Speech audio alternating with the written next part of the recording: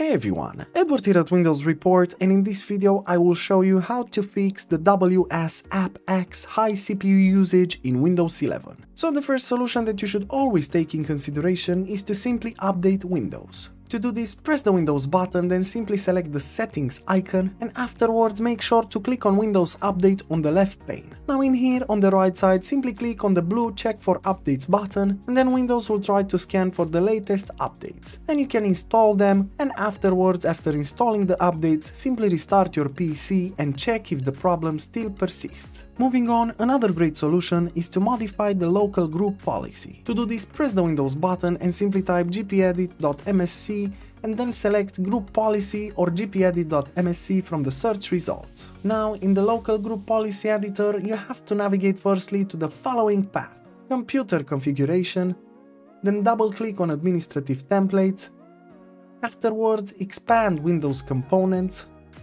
and scroll down until you find the Store section and click on it.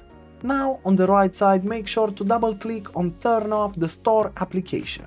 In here, select the Enabled box and afterwards click on Apply and OK. You can now restart your PC and check if the problem still persists. Moving on, another useful solution is to turn off the automatic updates via Microsoft Store. To do this, press the Windows button, then simply type Store and then select it from the search results. Now in here, what you have to do is click on your profile icon, then select the application settings. And as you can see, you have an option right under app settings that says app updates.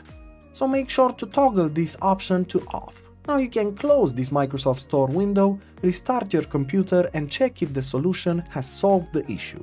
And lastly, another great solution is to disable the Windows Search service. To do this, press the Windows button, then simply type services.msc and then select the services application from the search results. Now, in the next window, make sure to scroll way down until you find the Windows Search service, then make sure to right-click on it and select the Properties option. Now the last thing you have to do, in the Startup Type drop-down menu, select it and then click on the Disabled option. Now click on Apply and OK to save the changes, then restart your computer and check if the problem still persists.